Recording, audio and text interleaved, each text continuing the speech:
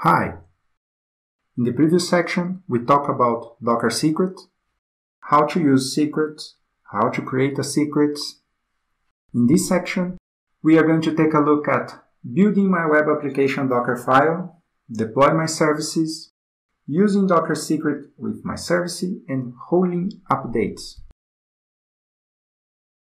In this video, we are going to take a look at what is a Dockerfile. I'm going to explain about our web application. We are going to check the Dockerfile and build our custom image. Just to recap, what is a Dockerfile? Docker can build images automatically by reading the instructions from a Dockerfile. A Dockerfile is a text document that contains all the commands a user could call on the command line to assemble an image. What is our web application?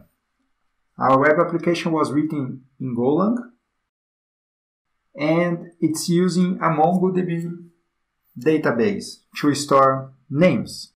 So if we go to the command line, we can see that on main Go,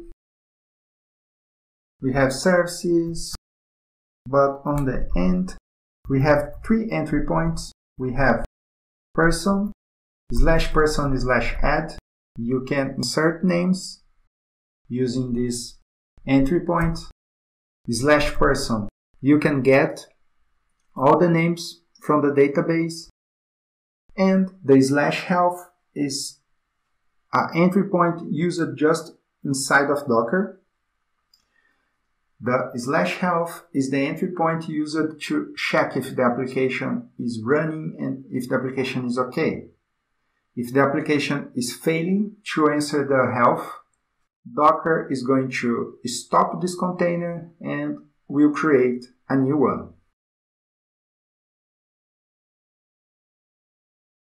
So let's check our Dockerfile.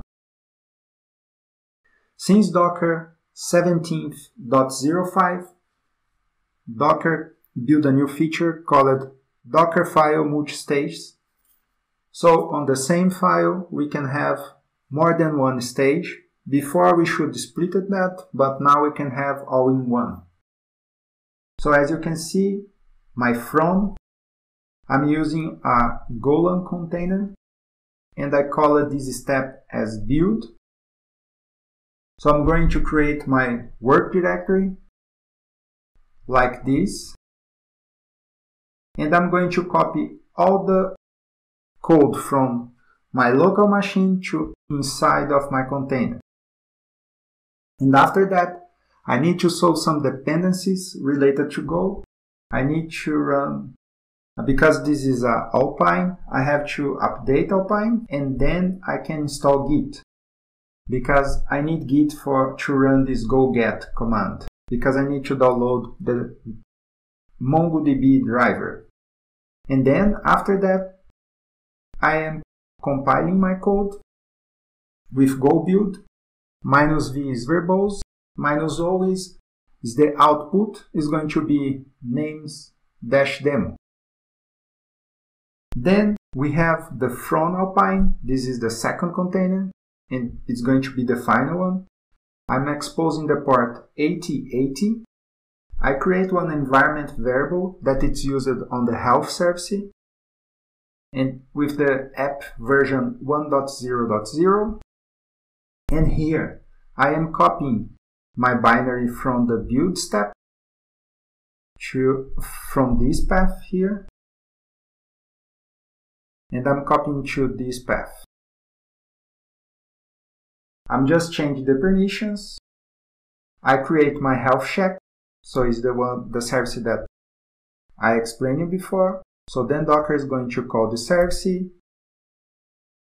If the service is returning the 200 status, this is okay. Docker is going to say, hey, it's good, we can continue. And Docker is going to test this every 10 seconds.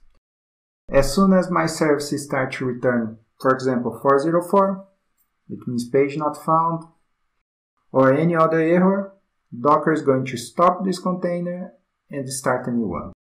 And the last command is I am executing the binary that we create. So let's do that. Let's build our container now. So I'm going to use the docker build -t. So the name of my container is going to be albertodiviana/names-demo, and this dot is just to mean that my Dockerfile is on the same folder. So if I press enter, we have 11 steps. So I'm fetching the Golang image.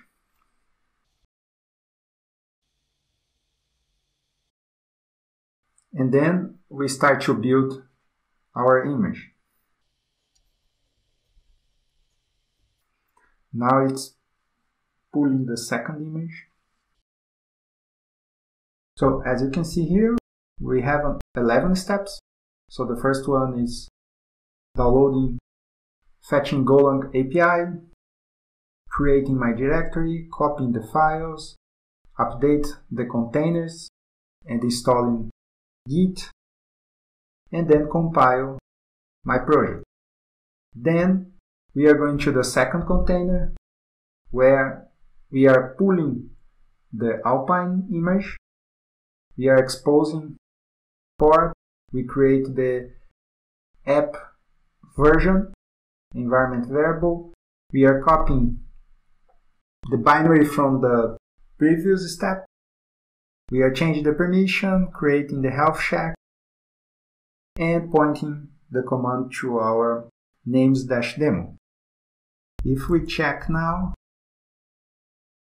we have 3 images, and my final image, the albertodiviana/names-demo, is just 18 megabytes. So after that, we can run a docker push albertodiviana, and we are going to push to Docker Hub. And with this image ready, we can, on the next video, deploy our services on the Swarm cluster.